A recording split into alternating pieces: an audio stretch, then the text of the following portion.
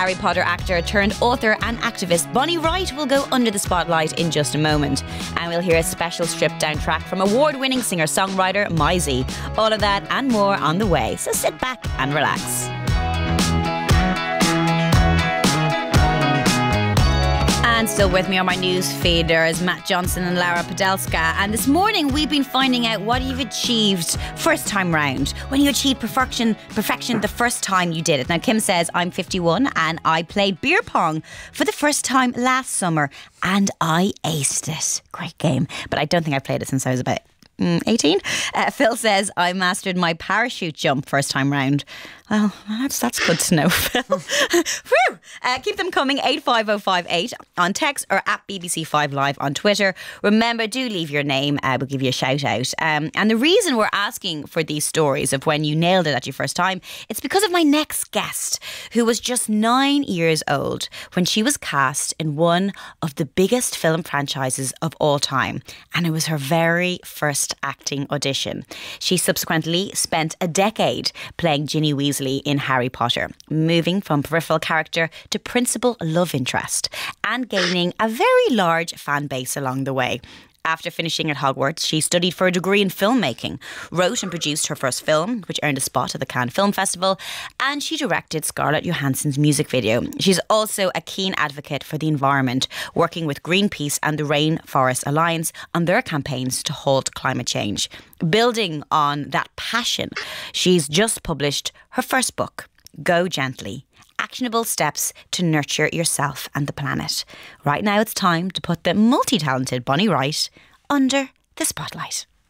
Bonnie Wright, welcome to Under the Spotlight. How are you? Thank you. I'm very good. How are you? Yeah, not too bad. Next question, where are you? I'm in California, in San Diego. Is that where you're based now?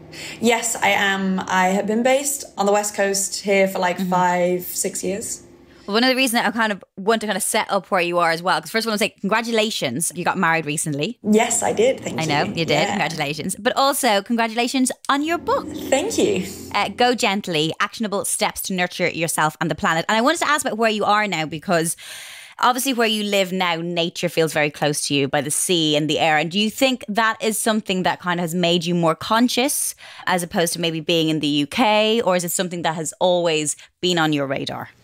Yeah, it's a good question. I think always. I mean, I grew up right in the middle and centre of London, in East London. And I think without realising it, we're quite fortunate in London that there are actually a lot of green spaces that you kind of can notice changing. I think being aware of shifts and changes in the environment, I think, is that first kind of awareness towards the kind of urgency of the issue. And I also my family have a house on the south coast of England. So I've spent a lot of time on the beach down in East Sussex. So even in that environment was the kind of first environment, actually, I saw sort of single-use plastic pollution essentially kind of beginning to be more of a problem on the beaches. The timing of this book as well, because it is something that we're all a little bit more conscious of, but again, not sure what we should do. There are so many things when it comes to climate change and things are going on where we feel like we shouldn't go gently. We have to kind of push. Why go gently? What does that mean? What does that mean in the title? Well, for me, when I first got really concerned for the environment and really anxious to be part of the change I wanted to see and do things, I think we take that kind of anger and frustration and we go full throttle and we go for it. And then we realize change doesn't happen that quickly in terms of big systemic government, corporate change. So you can end up feeling pretty disheartened, upset, and kind of feel like nothing you ever do kind of will make a difference. So I have found in order to sustain my actions over time and commit to a lifetime of this work, because that's how long it's going to take, I have found that I need to also look after myself, my mental health, and also know that small things that I can actually keep up with are more lasting over time than, we often hear different people kind of feeling burnout or different things like that. So the Go Gently, go, that's still kind of affirmative, go now, go do something, but with a gentle approach so that it can be more sustained over time. And the kind of hard and soft mentality we should bring to everything. I think whilst we can get kind of frustrated and angry, Also, if we don't do that with kind of compassion, it can be pretty joyless space to be in. So that's the kind of intention behind the title. It's really interesting. And yeah, I think sometimes when it comes to this, you kind of think it's them and us, or you're either doing it right or you're doing it wrong. There's nowhere in between. And this is, something we've talked about on this show before. I remember talking to Benedict Cumberbatch, first of all, on the show about being a vegan. He's like, oh, well, I'm not really a vegan anymore. I tried it for a while, but it didn't work out. But I'm afraid if I say I am and I'm caught eating something that's not vegan, I'll get in trouble. And it's this kind of, I better not do it wrong or I'll get attacked. And it's not about that. It's about those small changes and the small things you can do. Evie Lynch, who your former colleague, who you know, obviously, she said the same thing. Sometimes it's you want to do something, but if you can't do it 100%, you feel you can do nothing at all. Is that something that we need to kind of change? That it's not them and us. We're all in it for the overall good purpose. Yeah, exactly. I mean, just that kind of not striving for like perfectionism. I think we've obviously been kind of very much given that model. Even a stereotypical idea of an activist is like someone who's like their whole life is just kind of given to the cause, which obviously some people can do and will do, but the reality of integrating that into your day-to-day life is pretty hard. And the worst thing you want to do, like you say, is feel bad or shamed into doing something that actually doesn't quite work for your life or identity or different things. So I think for like you're saying the us and them, I think it's like bringing that humanism to it and realizing that the people on boardroom tables or in cabinets of government are like individuals as well who kind of, we want to be hopeful that we'll step towards doing the right thing. But yeah, in the book, I really talk about that kind of, there is no right or wrong, good or bad, like choice or action. There's so much more nuance and grey area to everything. And really all we can do is just be more informed to make more intentional choices. So what is the process of writing a book like this? Because as you said, there is a lot of grey area and there is a lot of confusion. What was your process of putting this together? Because to try and compile it into a digestible book, I'm sure it could have been huge. Yeah, there's a lot. And I think, there's always going to be something that isn't included in there or that I'm going to continue to learn and wish I had kind of included. I mean, the title of the book really came fully formed when the idea was coming about. And each chapter in the book is kind of go something as well. But I think it was an interesting, practice just for myself to be kind of vulnerable in the writing process of unlearning and relearning things that I thought I kind of knew. I think there's so much with these nuances to learn, and how I also interview people in the book and how their sort of those conversations I had through the process of writing shifted and opened up my perspective more. And I, opted to get those interviews in there so that readers could maybe see themselves more maybe in someone I interviewed than me. But yeah, it was challenging. I mean, I think there was one draft where I had to cut 20,000 words out of it or something. I never thought I would ever write a book. So, I have nothing to compare the experience to. So it was all new. And now it feels quite surreal that I managed to get it down into a printed thing. I mean, it's a huge thing to be proud of. Has it given you a taste for it? Yeah, I've always, this is obviously non-fiction book, and I've always come from a background of fictional storytelling, and I do love fiction. So I'd be very interested to see how much harder and different maybe fiction writing would be. So we'll see. I mean, I feel like Go Gently could lead itself to different editions as, like I said, so many more things come about as solutions around this issue. I'm Laura Whitmore, and under the spotlight is actor, director, and now author Bonnie Wright. I mentioned Evanna Lynch and someone else as well, Emma Watson. I've spoken to both before, and I know you've all come from the school of Harry Potter, literally, but all seem to be incredibly conscious women who have used their platform to talk out about issues. And I'm wondering, was that something on set? Because a lot of people use their platform or their fame to do lots of other different things. But there does seem to be, particularly with the women associated and the actors in it, that they kind of are very conscious about the world around them and aware that they have a lot of ears listening.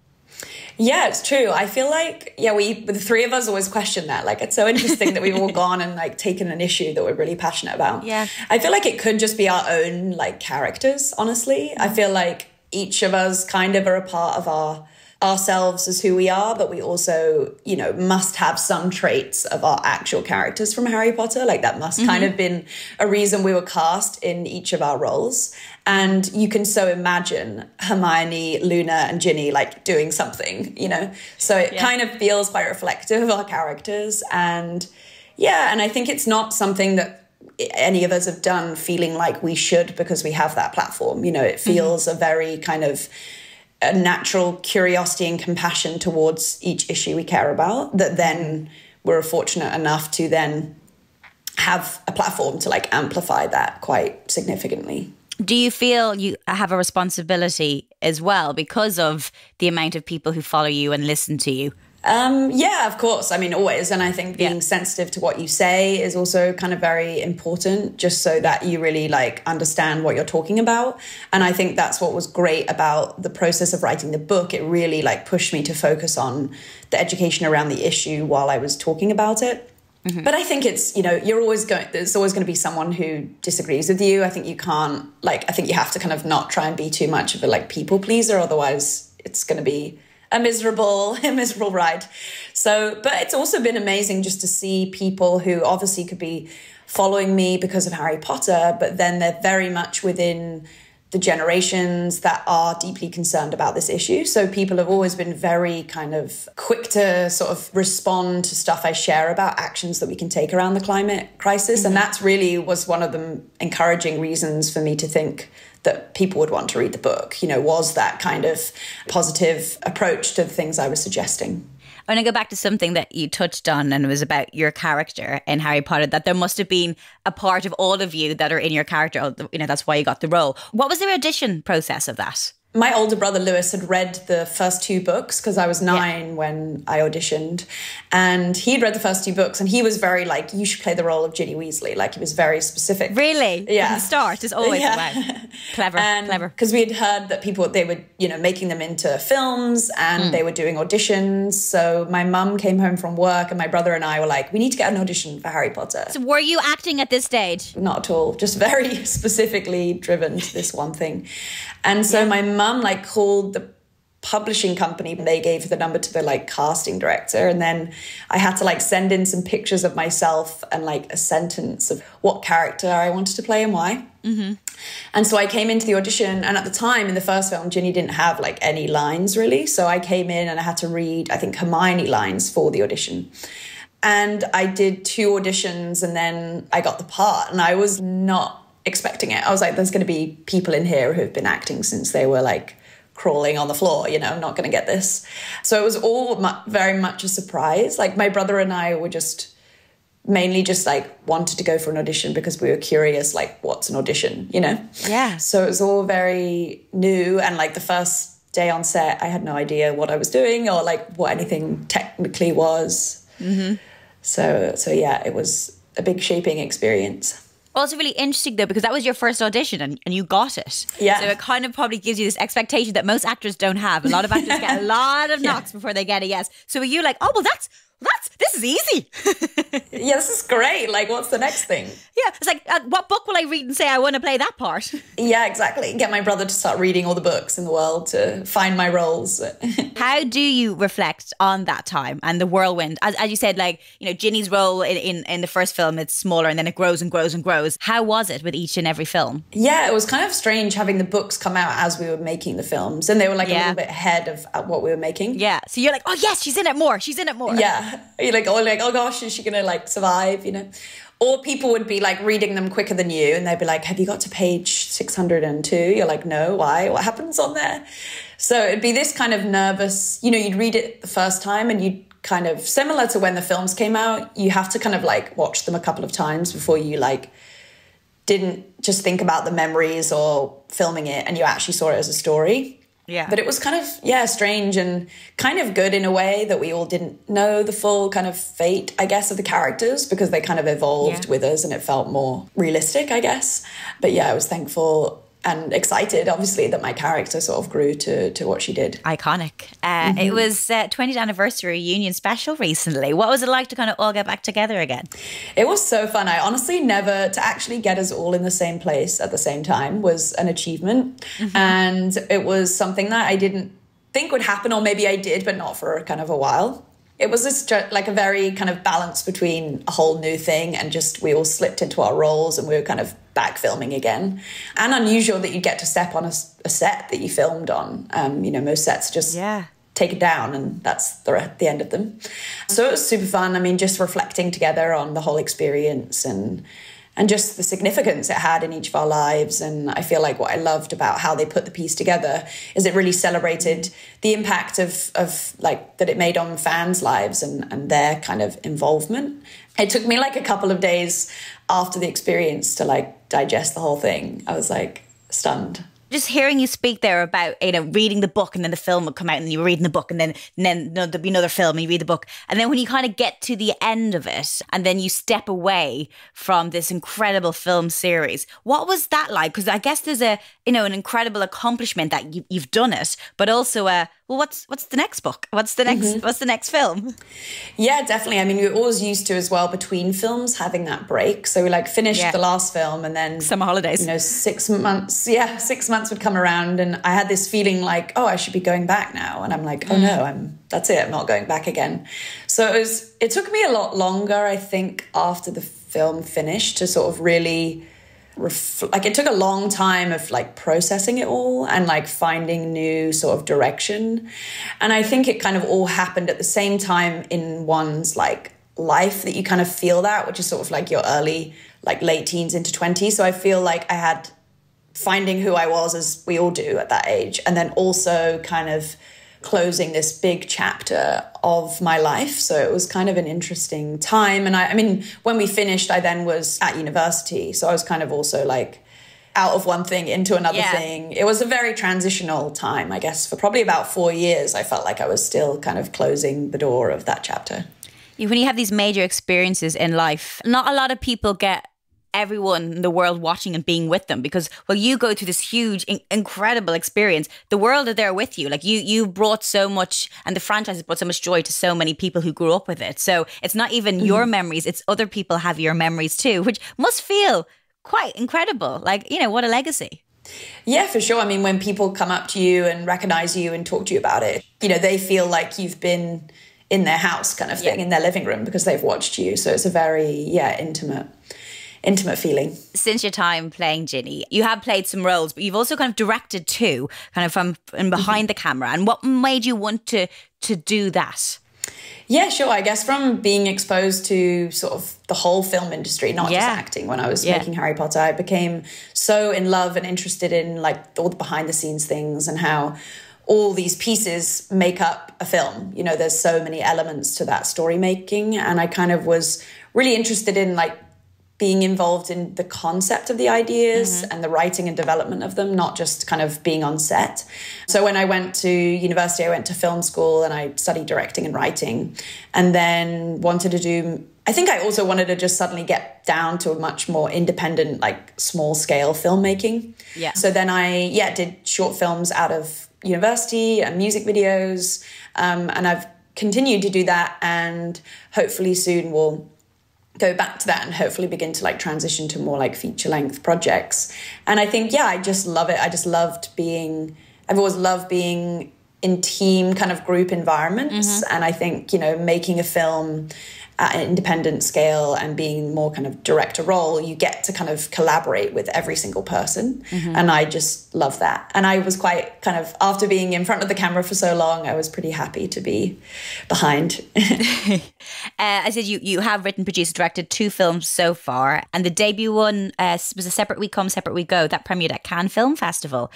So that because you've done so many premieres with Harry Potter and they're big, but to kind of go somewhere, it's kind of your baby. Yeah. How does that feel? Is that like is it the same excitement as the big world premieres of the big movie?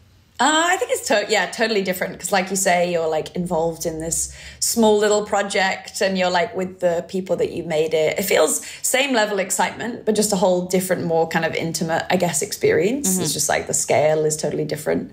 And I think, film festivals are a very different thing because whilst you're there to share your film, it's a more collective thing too because every day there are hundreds of films coming out while you're there. It's nice to be around it, be immersed in it. Yeah, I definitely loved it. I felt like a real cinema fan.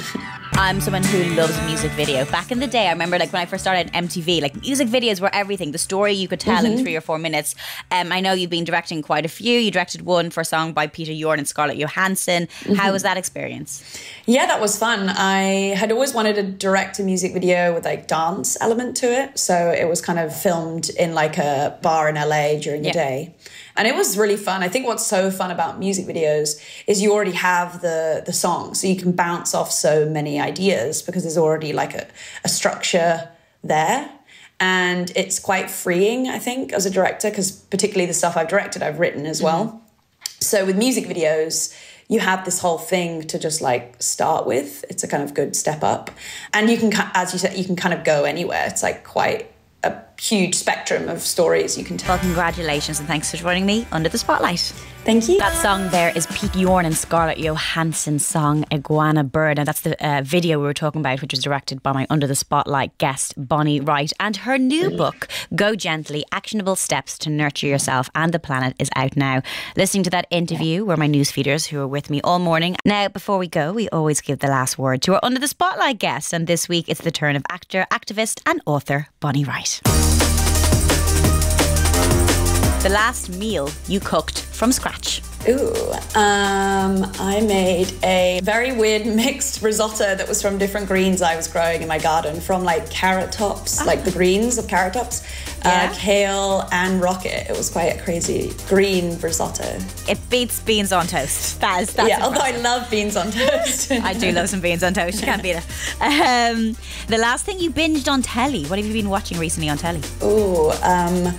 I just binge watched 1883, which is the prequel to like Yellowstone, which I hadn't seen, and now I'm onto Yellowstone. And I usually am not much of a TV binge watcher, but I've really these last 2 weeks been going for those 2 shows. And finally, Bonnie, the last time you felt proud. Well, honestly, seeing my book for the first time, opening the box and seeing my book is a pretty proud moment. You got to give it a smell. But yeah, I'm like, it's real paper. Yeah, not much in my life, or I think many people's lives these days, can be like a physical object. Like so much is online or it's digital, and to actually hold like a book that I can kind of have forever and it lasts felt pretty special.